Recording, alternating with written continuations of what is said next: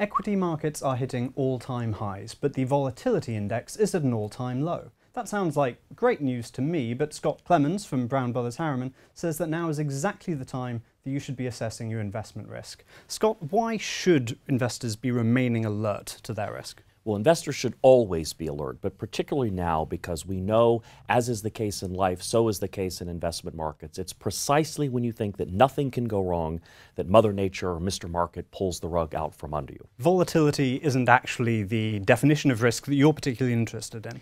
It is the institutional definition of risk, but it happens to be one with which we don't agree, because the definition of price volatility is simply not one that most private clients embrace. Risk for an individual investor, or risk for a family investor, is simply that the assets they have don't support the spending needs that they have both now and into the future. It's an exercise in balance, not necessarily an exercise in avoiding price volatility. And when you're putting a portfolio together, you're actually more interested in what the client needs than in chasing the index. That's right. It's an exercise ultimately in balance sheet management. Individuals and families, like companies, have assets and they have liabilities. The difference is for individuals, those liabilities may be more subjective. It may be the desire to retire in a certain place at a certain age, to be philanthropic, to leave money for future generations, whatever it may be.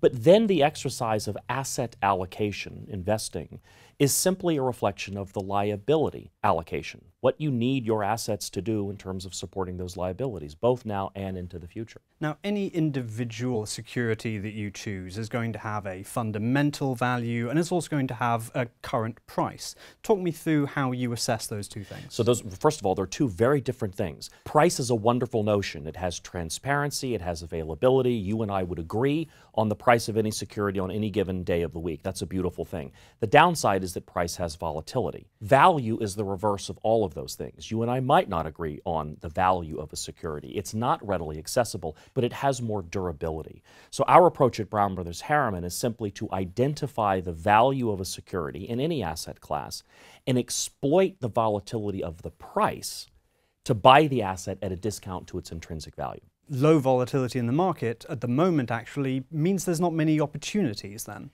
It's become a lot more difficult. We haven't had a 5% correction in U.S. equity markets since June of 2016 with the surprise Brexit vote, and even that wasn't that big of a setback. That's the fourth longest stretch on record without a 5% correction in the market. So yes, it makes an active value approach a little bit more difficult, which in turn makes the risk approach all the more important. So with current market sentiment, what should investors be doing?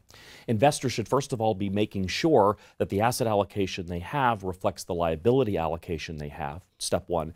Step two, they should not be lowering their investment standards in pursuit of return without attention to risk. One of my favorite definitions of risk is simply that many, many more things can happen than will happen. And just because risky things haven't happened in the past 18 months since that last correction doesn't mean the market's not a risky place. Scott, thank you very much. Thank you, Paul. Thanks for watching. Click through to watch our interview with Adrienne Penter about the Brown Brothers Harriman Center for Women and Wealth. You can find out more about these issues at bbh.com, and for the latest videos from World Finance, please subscribe.